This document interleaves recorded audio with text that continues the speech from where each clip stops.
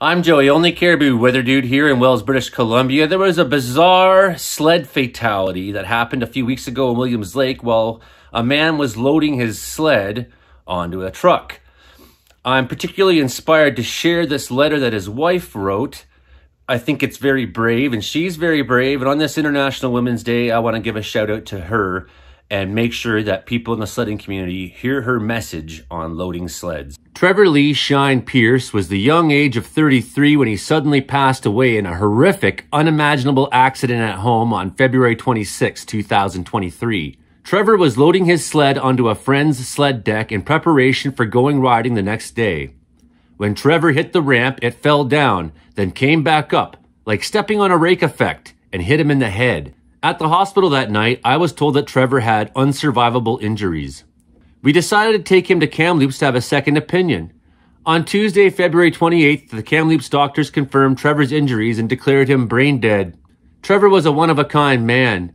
He was considerate, funny, friendly, affectionate, thoughtful, charming, cheerful, courageous, and many, many other things. He went above and beyond with everything he did. On March 3rd, Trevor helped 13 more people.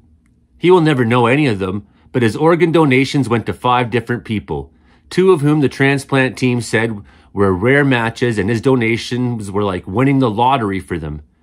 His eyes, the doctor said, will give 8 people the gift of vision. The transplant doctors said that the fact that my cousin administered CPR, even without mouth-to-mouth, maintained the viability of his organs for transplant. While I feel blessed to know that parts of them will live on and others, I want everybody to know that this was a preventable accident. New sled ramps apparently come with a safety dog to prevent the levering that killed Trevor. But over time, they break off.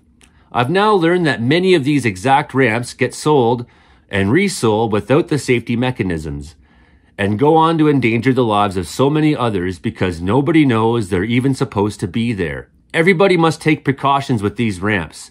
They must be tied down every time you use them.